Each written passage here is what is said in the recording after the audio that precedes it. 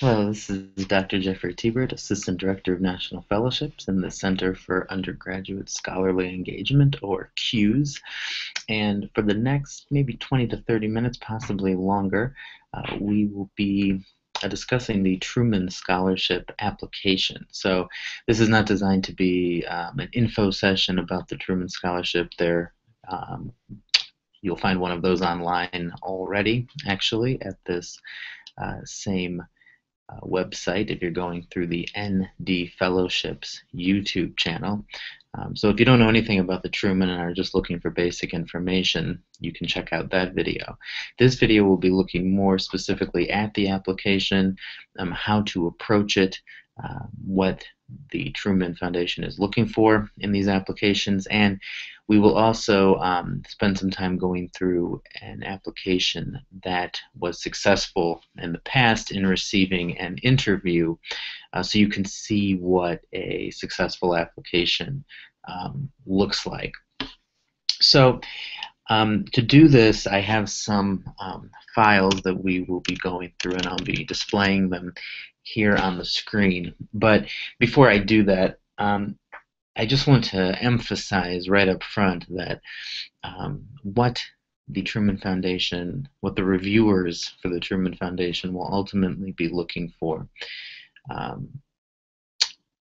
are students who have been change agents already, because that is an indicator that they will go on to become change agents in the future. They will continue to be change agents in the future. So their ultimate goal is to support people who are going to be change agents in society, and the way their evidence for that is that you've already been one. Now, by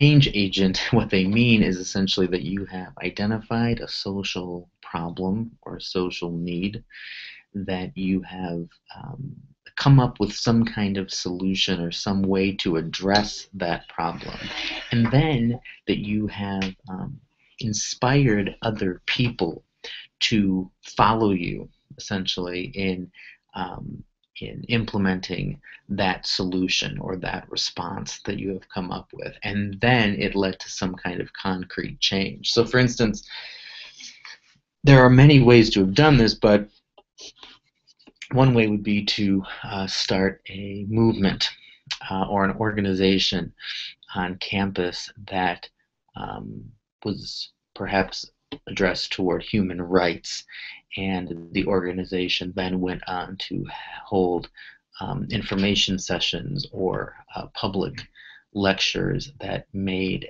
the campus more aware of human rights issues, which then led more and more students to participate in this effort. So then the group grew from the beginning of maybe 5 interested students to 100 by the end of your tenure as the leader of this group.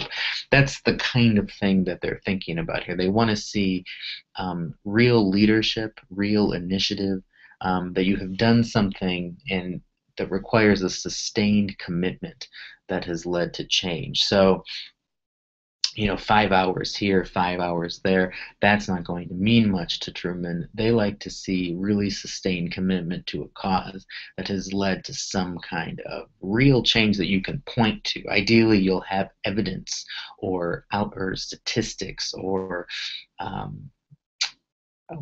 new policy or something that you can point to that indicates that you caused some kind of change. So that being said,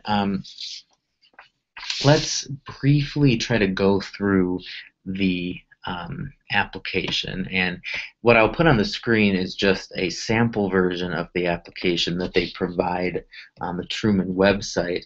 If you're applying for the Truman, you'll actually be doing this online, so it's not going to look exactly like this. But what I'm going to do is I'm going to focus in just on certain parts of it. They ask for basic information. Here you'll see that they ask for educational information, information about college and high school activities. One thing to note here is that with these college and high school activities, They do say to list in descending order of significance, so that's important. They give you examples of the kinds of things they want you to include under here.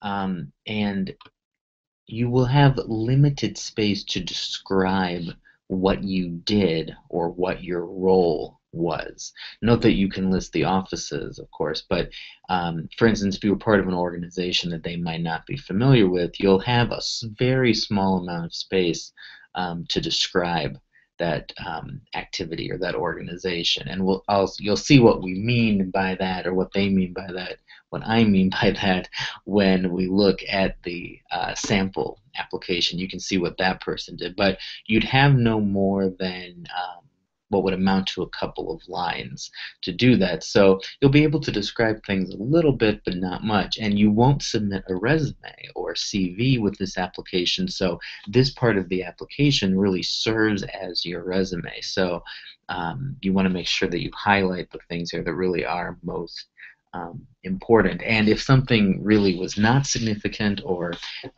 you spent 5 hours doing it one time in your sophomore year, it's probably not worth listing on here. Ideally, you'll want to put things here that were significant commitments or required significant amounts of time. Item 3 here, public service and community activities. Here they are really talking about things beyond the campus. So they differentiate this from, as you can see here, college and high school activities. Number 3 wants to hear about public service and community activities, and they give some examples of what they mean here. But these would be things really that are off the campus. If it's a campus organization, this would not count. But if it was potentially working on a project that was set up for you through perhaps the Center for Social Concerns, that could count here as a community activity. So it has to be, if it's sponsored by the university, so if it's something like a fall break activity that the Center for Social Concerns runs, that would go as a college activity.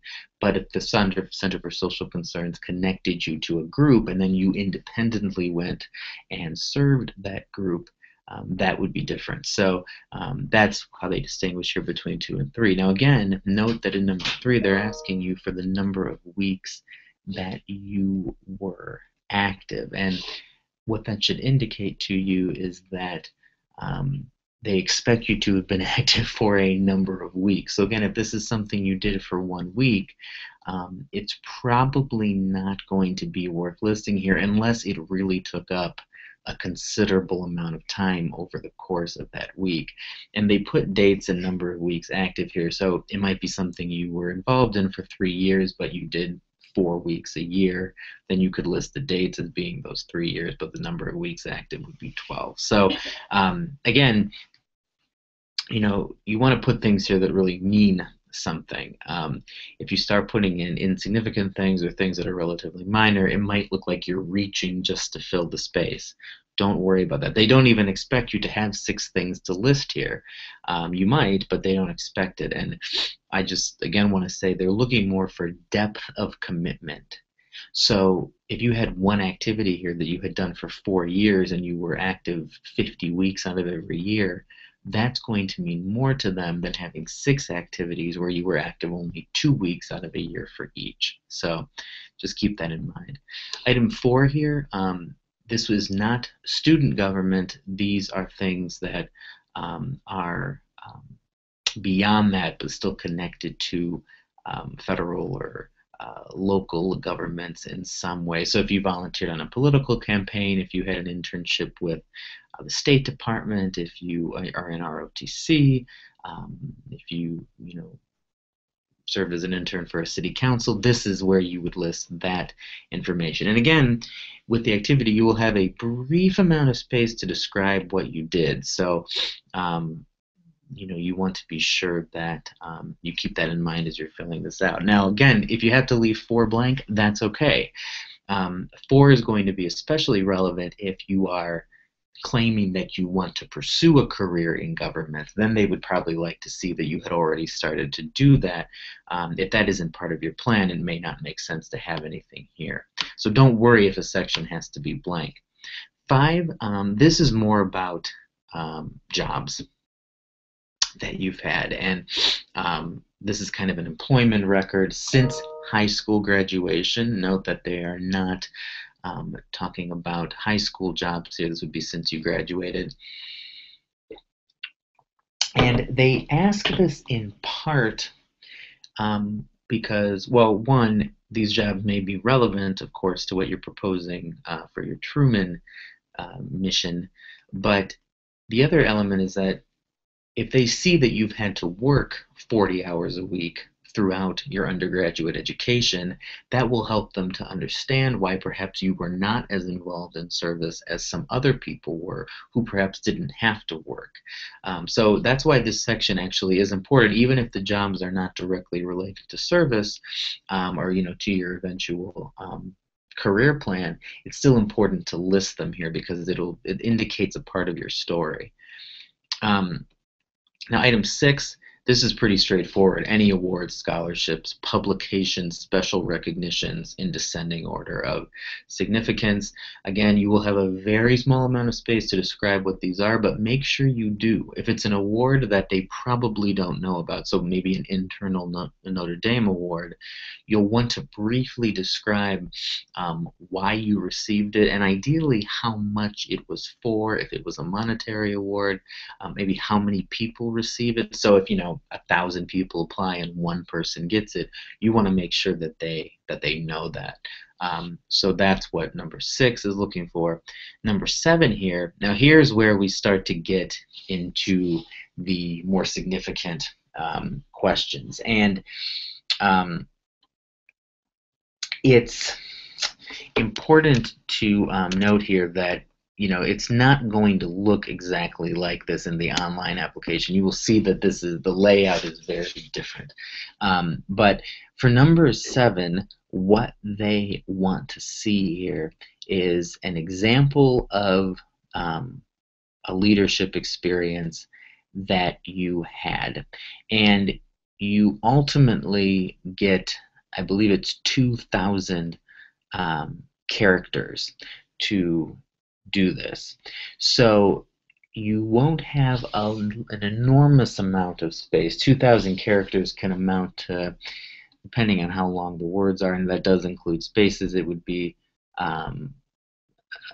probably something like 400 words, perhaps, maybe 300. So you'll have to be fairly concise about what you put here. But they, again, want to see a description of a leadership activity. So the key here is to emphasize how you were a leader, how you inspired people to follow you, how you went into a situation and took charge of it and changed it. You want to be specific about the things you did that indicate leadership. Don't just tell them that you were president of some organization or that you organized and implemented some major event. Don't just tell them this, but describe to them how you acted as a leader. So you might focus in on one particular thing that happened during your tenure as an officer for an organization that really shows your leadership. What they really want to see is that you can be a leader. They want to see that you have been a leader and that you're capable of doing this. And it's important to note that the writer of your letter of recommendation about leadership abilities and potential must confirm this. So it ideally will be somebody who saw you act as a leader, who knows what you did. So an advisor might be somebody. It really depends what the thing is that you're talking about. And again, this doesn't have to be a campus activity. It could be off campus. It could be with any kind of group. The letter writer doesn't have to be a professor. The letter writer doesn't have to be associated with Notre Dame. They just have to be able to confirm the experience you're talking about and confirm how you acted as a leader. Confirm that you really demonstrated the skills that are associated with leadership. And again, that's inspiring people to follow you, being able to handle obstacles when they come up, that kind of thing. So this is very important. These questions before this, they're important, but they are mostly lists of things. Here's where the questions really start to matter a lot more. Number 8 is also very important. This is about a recent, particularly satisfying public service activity. So they say recent, so you wouldn't want to be reaching back too far here. They also don't want you to talk about the leadership experience. So your leadership may have been in public service, but you don't want to talk about that here. Here they're looking for something different. So this and this can be something, ideally it would be something that was longer term, a sustained public service activity. This could be something like an internship with a political campaign. It could be something, maybe an internship with a nonprofit organization, maybe regular volunteering with an organization. It could involve leadership, of course, but what they want to hear about is something that really shows your commitment to public service. This is a chance for you to indicate this commitment, to demonstrate to them that you care about public service, that you are already engaging in public service in some way. And I should note that hopefully these pieces will fit together. And this is an overall point that is very important for this application. You are answering separate questions. And again, you get about 2,000 characters here as well. So you're answering separate questions, but they should all fit together in some way. If you read these questions, these answers that you're providing one after the other, they should flow. They should fit together. It should be presenting a coherent story.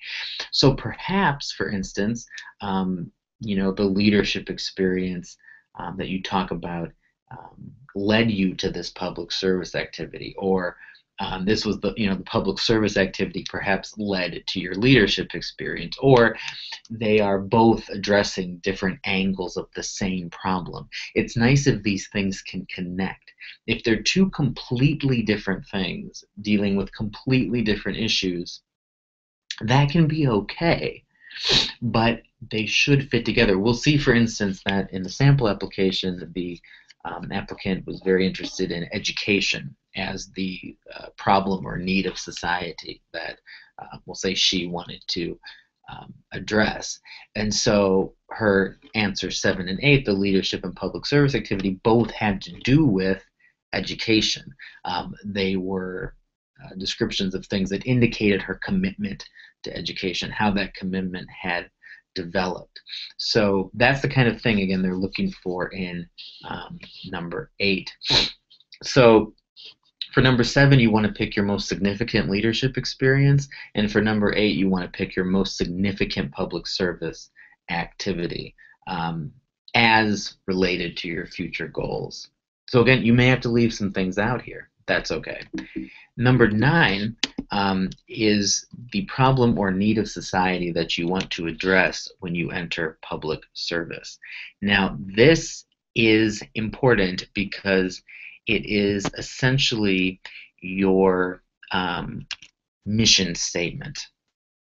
This is where you say what you want to do as a public servant. So when you enter education, government, the nonprofit world, or the public interest sector, this is the thing you want to do. This is what's motivating you to do this.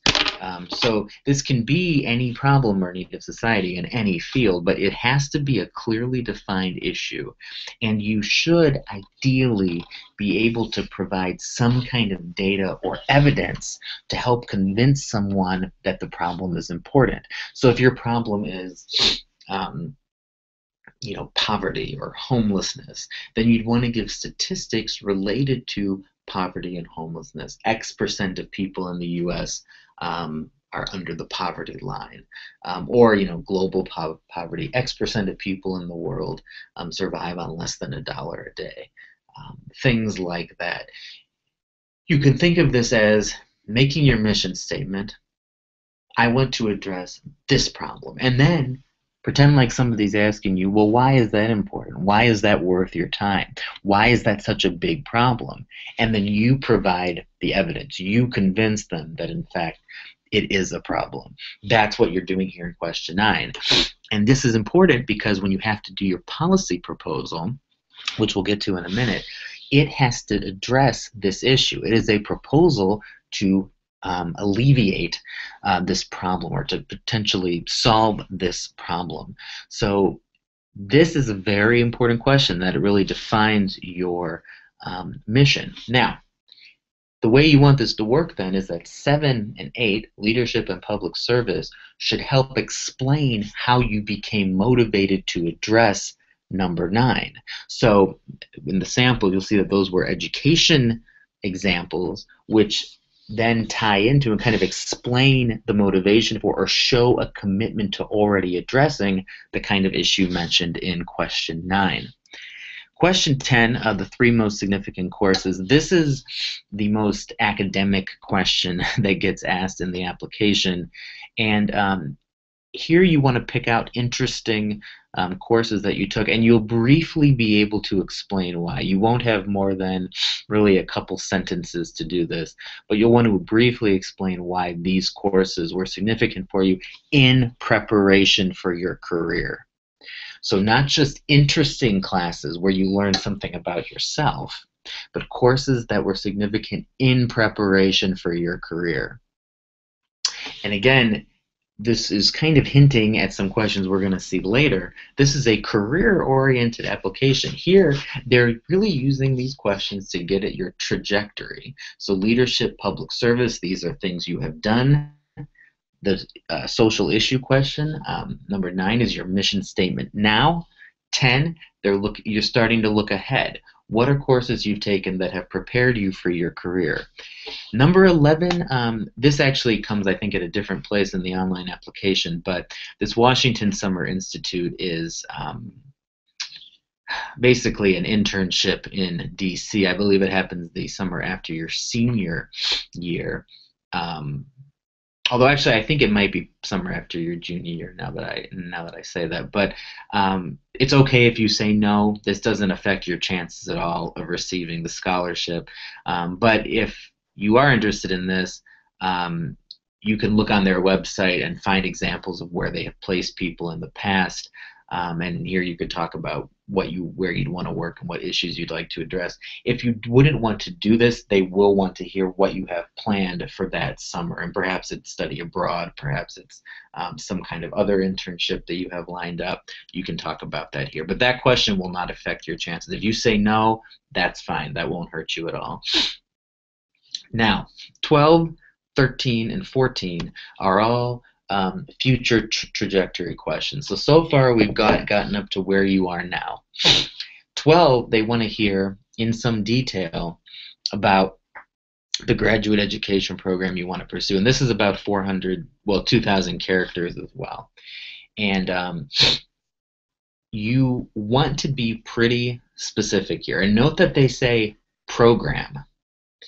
So you can talk about multiple programs, and we'll see that the sample application, she did talk about multiple programs, but you want to be as focused as you can here. So the program should be pretty similar. You want to be able to describe the program. So say what it is, say why you want to pursue that program, and say what's unique or interesting about that program. How is that program going to help prepare you for your career goals? We'll see how the other person did this in a moment, but you do not want to sound scattered here. You don't want to say, I'm kind of interested in this, and I've looked at these 12 programs. Ideally, you would present your ideal program here. Assuming that you could go wherever you wanted to, what program would you do and why? That's what they want to hear here. It may be 2 ideal programs, that's fine. But the more programs you try to fit in here, the less you're going to be able to say about each one. So they want to see that this is a thoughtful choice, whether it's law school, an MBA, an MPP, a regular master's degree of some kind. They want you to be able to explain why. Why does this make sense for you? Question 13, what do you hope to do and what position do you hope to have upon completing your graduate studies? And 14 asks the same question in 5 to 7 years. So note that they are asking for a position. So they want you to know what kind of job would you want to have. And again, this is ideally. If after your graduate studies, you could have any job you wanted, what position would it be? And you can be specific. I would like to be in this position with this organization doing these things. That's how this answer should be. They're not really asking why here, of course, but you should be able to say what you hope to do and what kind of position you want to have. Same goes for 14, and they want to see some kind of growth here. So right after graduate school, you understand that I'd probably start in this position. 5 to 7 years, I hope to have advanced to this position. You want to show them a trajectory here. You want to show them that you have a plan. Now, they know things can change. They won't hold you to this, but they want to see that you have a career trajectory in mind that is linked to public service, that will keep you in the public service realm. Number 15 is an interesting question, and this is essentially the personal statement part of the application. Now again, you don't get a lot of room here, but this would be a place to tell a story that didn't fit in somewhere. So you'll note one thing they don't ask elsewhere is, why do you care about a social issue? Now you might hit on that in the leadership or public service questions, but they don't ask, what got you interested in this thing? What's your motivation? So here's a place where you might be able to talk about that. Ideally, this will be personal. This is a place for your personality to really shine. So you might, if you have some interesting hobby or some other kind of pursuit, this might be a place to work that in. But ideally, there should be personal information that's relevant to what you're proposing to do here. So for instance, if you are interested in homelessness, was there some experience that really made you realize how important the problem was? If you're interested in public health, did you have some experience with a disease, or did you know someone who did, that really inspired you to do this? Here's a chance to show your passion, to kind of show your fire for this thing. Here you can show them why you care. So do not leave this blank. There's a temptation perhaps to do that, but do not leave this blank. I will also say this is a place where you can talk about any maybe hardships you've had to face. If you did have to work 40 hours a week throughout undergraduate education, here's a place to explain that. That explains why you perhaps weren't able to participate in as much service as you would have liked. If you had to drop out of school for a semester, here's a place to talk about that. If a study abroad experience really shaped you in some way, you might talk about that here. This is basically the place where, after you've answered all the other questions, if there's something that is really important to you, some story you have to tell that didn't fit in, do that here. So that's walking through the application. What I want to note is that there's no long piece of writing that's part of that section of the application. Each question at the most is 300 to 400 words.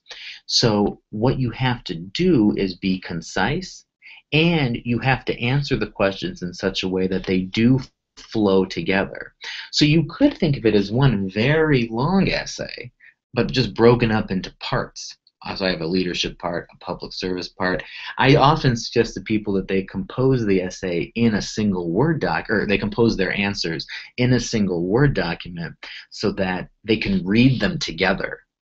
not as separate answers, but they can read them together just like the reviewers will. So they can see, do these flow? Do these make sense? Am I telling a coherent story here? Do I sound like I have a trajectory? Because again, what you want to show them is that your leadership and public service activities have gotten you to a point or have demonstrated a commitment already to a particular social issue, and then that social issue is motivating you to pursue certain kinds of graduate study, which will lead you to a certain kind of career. You want this forward momentum to be clear in the application.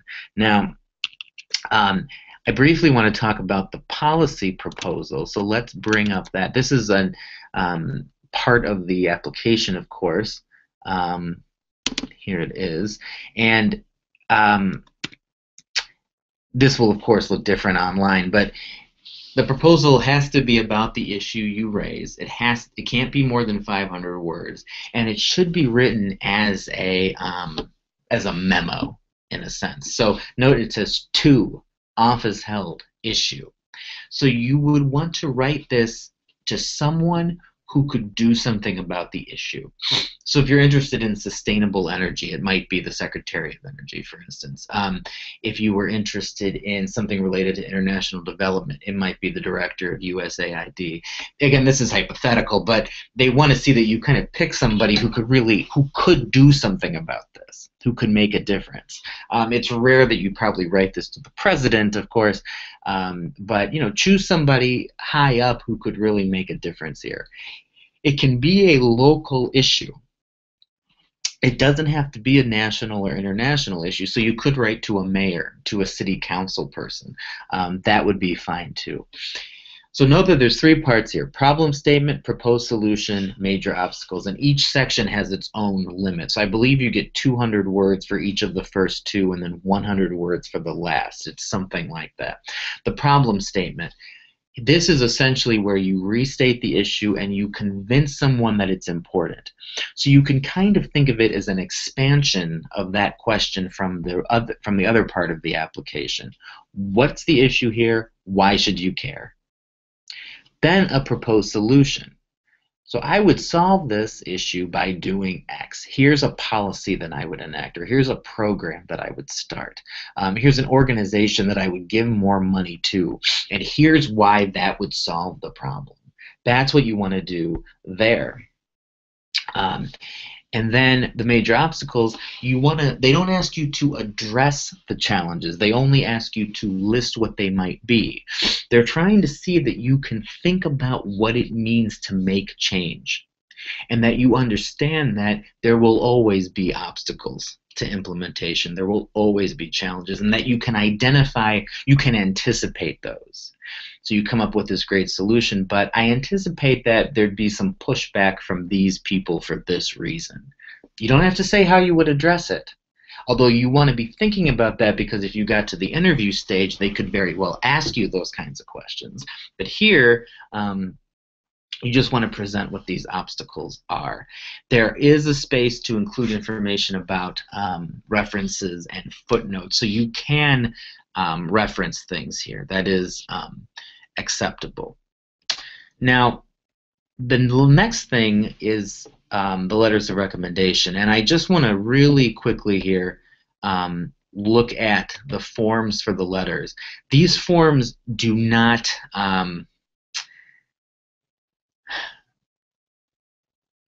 these forms themselves don't have to be completed, but it's helpful if they are. So you would ideally give these forms to your recommenders, and they would complete them. And then when they submitted your letters of recommendation to us, they would include these forms with that. So note that you fill out some of the form, ideally, and then you present it to them. Now,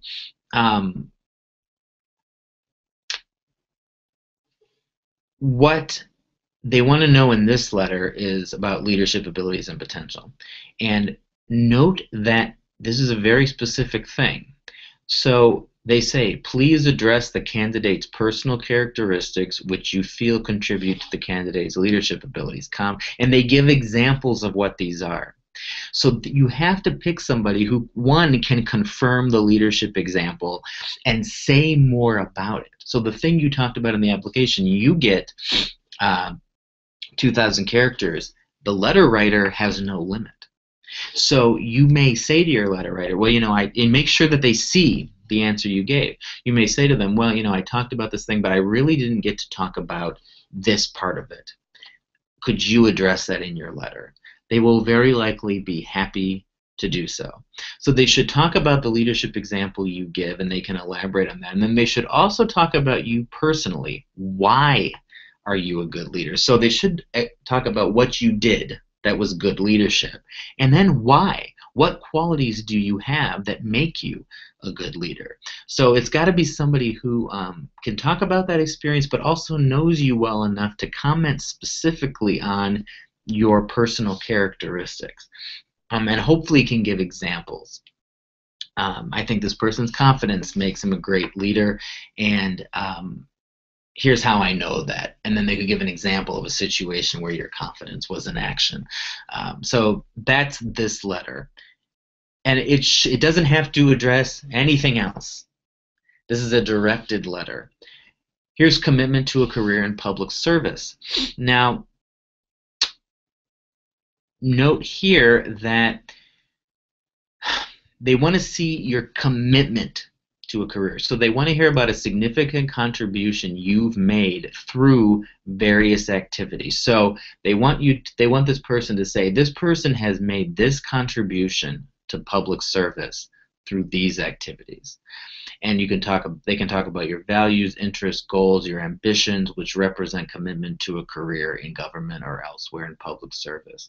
So this letter is very important. It's not tied to a particular activity, but it's the most comprehensive letter that you get. So this should be somebody who knows you the best. Probably the person who knows you the best should write this letter. It can be a professor, it might not be, but you want someone who can really go into detail about the contribution you've made.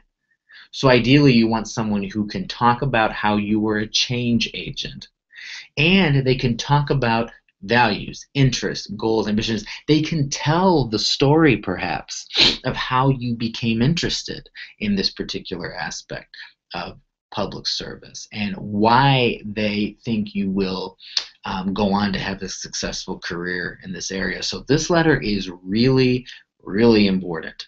And I would really encourage you to sit down with the person writing this letter and go over these criteria with them. And perhaps you may even discuss with them what they should talk about here. The third letter is about continuing academic success, and this is perhaps the most straightforward letter. This letter would be similar to what someone would submit as part of a graduate school application. So again, it says intelligence, academic performance, analytical abilities. Here you would want a professor, and you want somebody who maybe had you in multiple classes, or who you worked with on research or some kind of independent project. That's the kind of person you want to get here. Somebody who can really specifically talk about essentially how smart you are and how successful you'll be in whatever graduate program you're proposing. So the purpose of this letter is to kind of confirm that you'll be able to get into the grad program you're presenting and that you'll be successful in it. So again, take these forms seriously. Make sure your letter writers tailor their letters to what's being asked for in these forms. If they write generic letters, if they don't address these criteria, you have literally no chance of probably being nominated from the university or receiving the award. These letters have to be really tailored to these things. And please do, if you have not already, send me a list of your recommenders so that I can get in touch with them and offer my help. So we've gone through the application. You may have some questions, and I hope that you'll contact me with those questions at fellows, that's plural, at nd.edu. Now I want to go through a sample application, and this again was successful. You can see it was a finalist in 2012. 12. This person did not end up receiving the Truman Scholarship, but they were invited to interview, which in itself is a pretty significant accomplishment. One is educational. Two, now here is a good example of what I'm talking about, where you'll have limited space to describe things. Note that this person, it's basically one sentence. So 1, 2, 3, 4, 5, 6, 7, 8, 9, 10. I count about 20 words, maybe. So you will want to list the activity and very briefly describe what you did, and try to kind of cut to the core of what it was that you did. That is what you'll want to do here.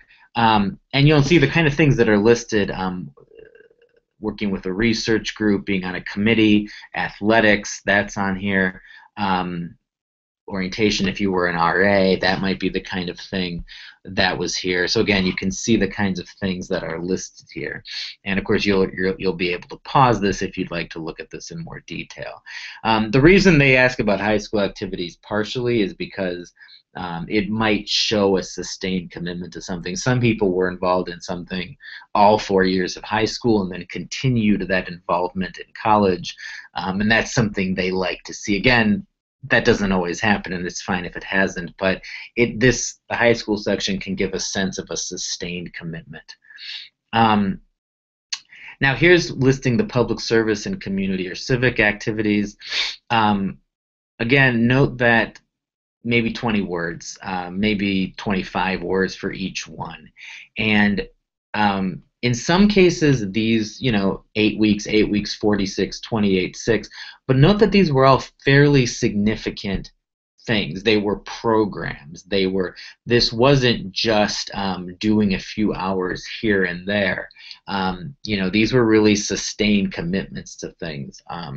Even though some of them were for a limited amount of time, they were still, the program was fully carried out. And note that these are all things that occurred through out in the community. These were all kind of extra things. Number 4, they want to hear about government activities. This person had none, so they didn't list any. That was fine. They got an interview anyway. Jobs, again, minimal here. The one thing that's useful is they mentioned they were a camp counselor. That comes up in a way later when they talk about their interest in education. 6 here, we have various awards that this person was given. So you can see that for a couple of these, they did describe what they were, although they had to do it pretty briefly. Now, this again is where the questions start to get interesting. Here's the leadership example. You'll see the 2,000 character limit. And what we get here is a small story that demonstrates this person's leadership. So they've decided to focus on this one program they were a part of, where they went in, they saw that the program had no structure, and so then she and someone else worked with others to make the program different. So they talk, she kind of sets it up, kind of a catchy opening, a little hook, and then talking about what the problems were, talking about what they did to address those problems, and then talking about how things had changed. And this is a way that you could set up your thing.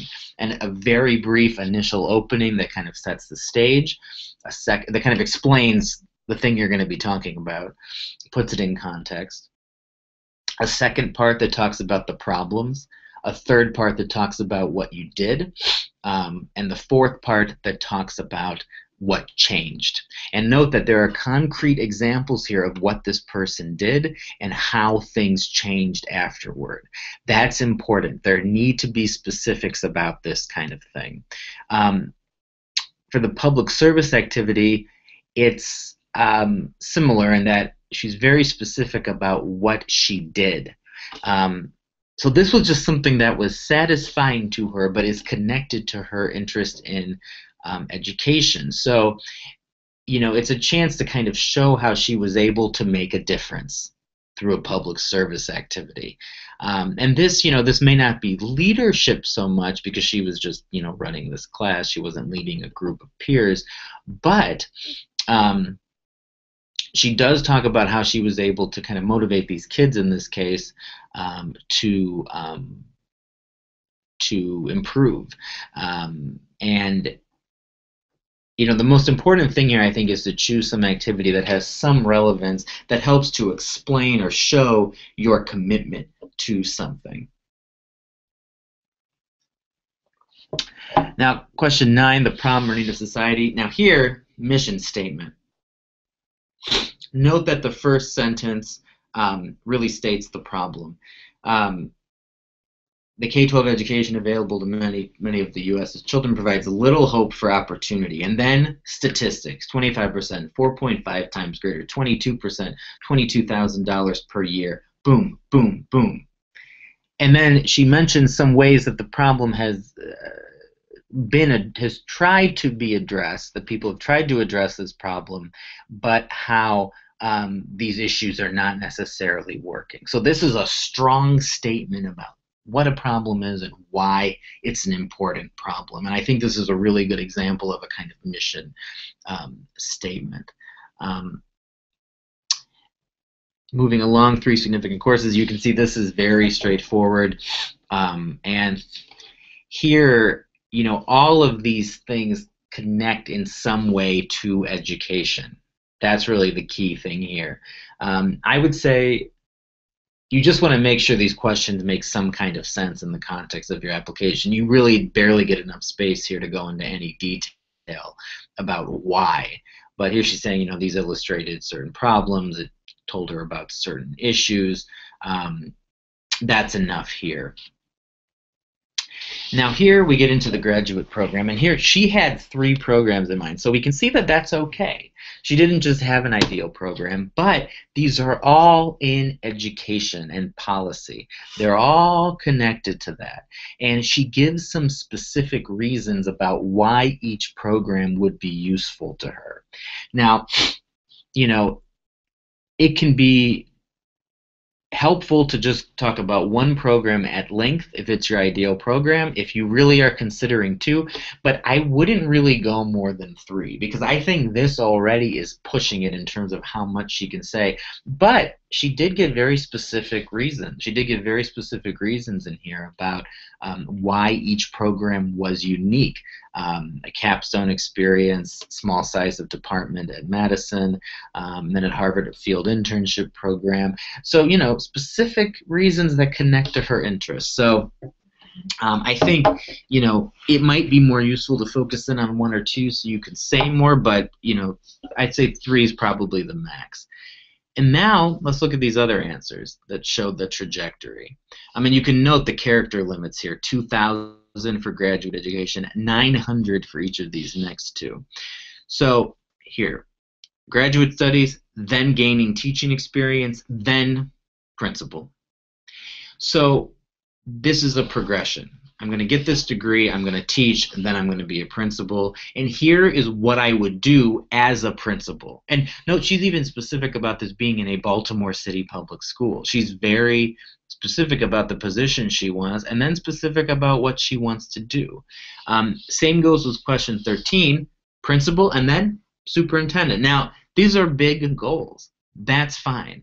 It should be something that would be reasonable to achieve in 5 to 7 years.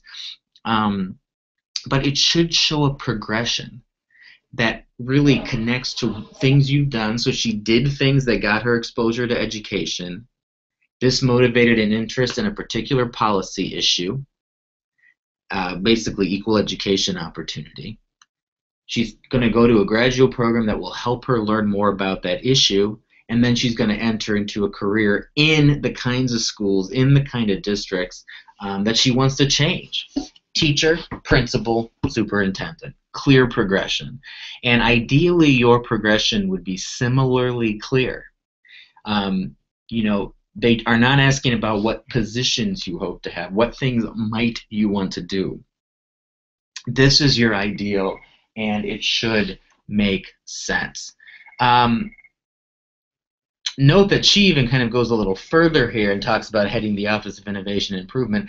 That's okay. You don't have to go beyond 5 to 7 years, but you could if there was room to do so. Now, this is really interesting, I think, because this is additional personal information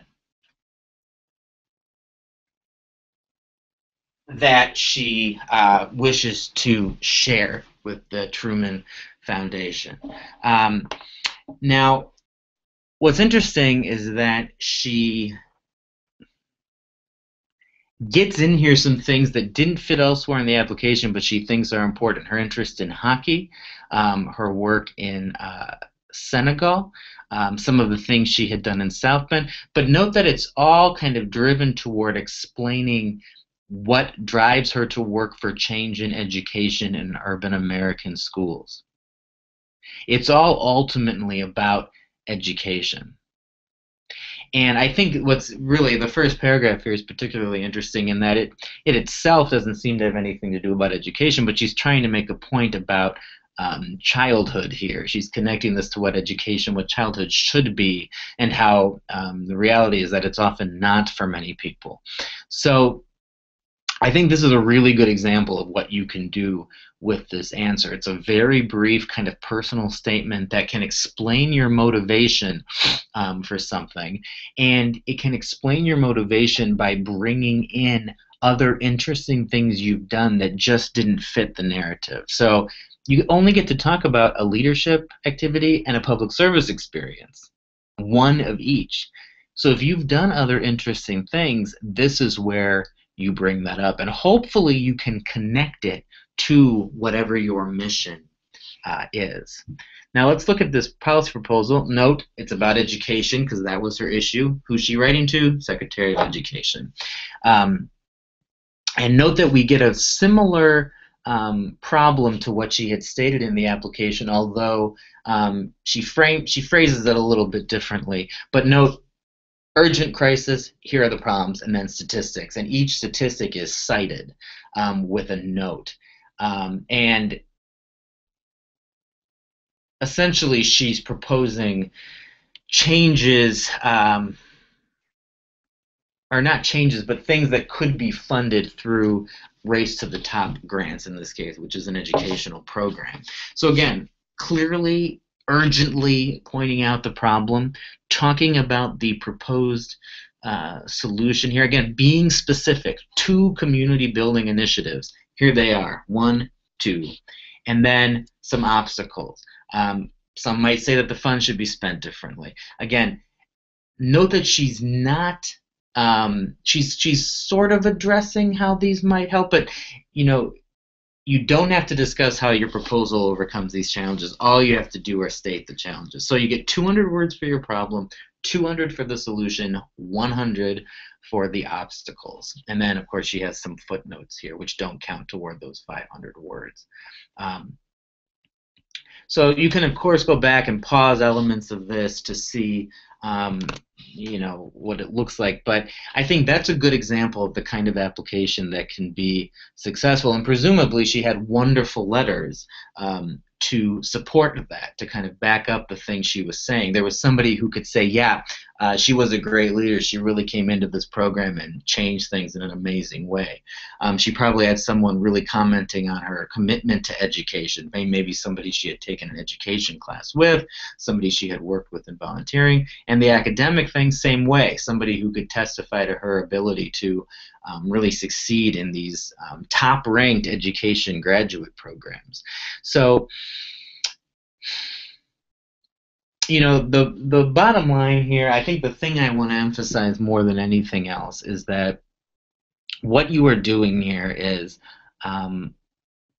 presenting an argument for how you are likely to be a change agent in your career.